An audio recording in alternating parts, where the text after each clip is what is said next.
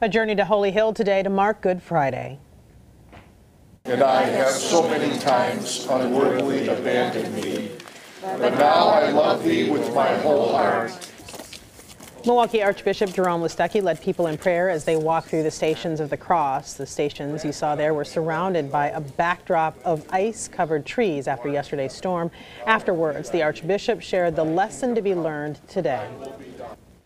We're all on the same path. We're on the path to the tomb, so we're all on the same path to the tomb. But it's our choice whether or not we want to follow the way out of that tomb, which is through embracing Jesus Christ.